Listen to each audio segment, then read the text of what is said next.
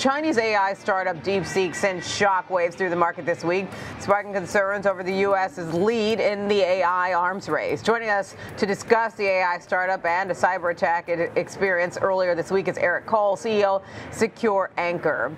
Eric, thank you so much for joining us this morning. Happy Friday to you. It feels like the dust has settled a little bit when it comes to the threat that DeepSeek poses. You know, the U.S. has been and has wanted to be the leader in this AI arms race. Is this threat real now when it comes to DeepSeek? It absolutely is. And the reason is you're seeing a little downturn, but I think the dust is settling. But we have to remember is AI in the U.S. has always been built on excessive hardware. The typical AI models for U.S.-based companies was $100 million, which really drove up the price of NVIDIA, Intel, and the hardware stocks. And what DeepSeek really did is showing you can get the same accuracy for $5 million, which is significantly less. So this is going to have a huge long-term impact on what it does for tech stock and what it does for hardware-dependent models. There are questions, though, in terms of that cost. Like, one, is the number accurate, the 5.6 million? Number two, how did they get those chips? Was it avoiding, was it kind of circumventing some of those export controls? Did they get them through Singapore? I know the government is looking into this. So there are questions about this. And if there is, kind of truth to that. And then besides that, the relationship with DeepSeek and the Chinese government. Because there are those questions hanging over this, and the measure of calm and equilibrium we're starting to see as we finish out this week.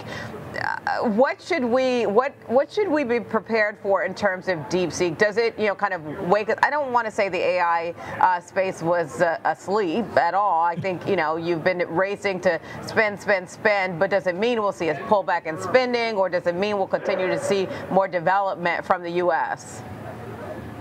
So first thing we have to keep an eye on is, what was the actual cyber attack? Because that's really what put DeepSeek in the news. It wasn't that they were the disruptor. It was really that they suffered a major attack and their entire registration system was down for 24 hours.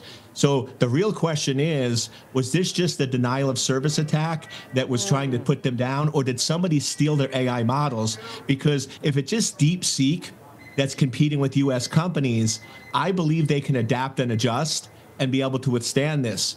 But if the AI models were stolen from DeepSeek, and now over the next 6 months, you're going to see 10 or 15 DeepSeeks that are all competing with U.S. companies, that could be a major game changer. So we really have to sit back and wait whether DeepSeek is an anomaly or whether there's going to be a lot more, and how quickly U.S. companies are going to adapt to these new data training models. How important is it to balance functionality with protection and cyber protection? Because you make a great point that, the reason why we heard about this was because of that, the cyber attack. So, startups obviously are, trying to balance being first and, reaching the market and, may cut some corners on protocols. But how important is it to balance out protections? In the beginning, you can get away with less security and more functionality, because the reality is people always buy on functionality. You're not going to go in and see an AI model crush it in the marketplace because they had amazing security.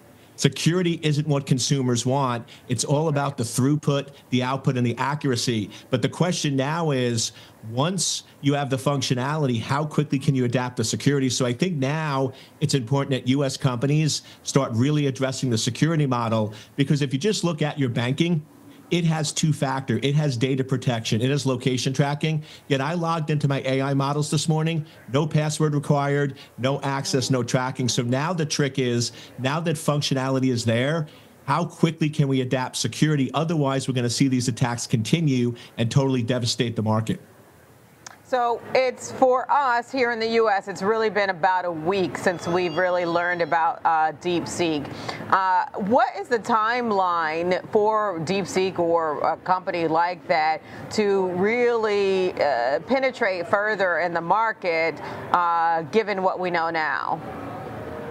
The next 90 days is really going to be critical for two reasons. First, how quickly will DeepSeek penetrate? Because right now, DeepSeek is a hype. Everyone's like, this is cool. It's one of the largest downloadable apps on the Apple Store, and people are testing it out. Now, one of two things is going to happen. Either they're going to test it and say, yeah, it's okay, but we like our US-based companies better, and they're going to sort of disappear, or people are going to adapt to it, and you're going to start seeing ChatGPT and other models really impacted. So that's going to be the first thing of how quickly consumers really adapt it. And the second is how quickly US companies will adapt. If they just sit back and not do anything, DeepSeek can dominate. But if they start changing their models to lower hardware prices, then all of a sudden they could level the playing field. So the real 90 days in terms of consumer adoption and how quickly we change on our model is really going to lay the foundation for the next 3 years.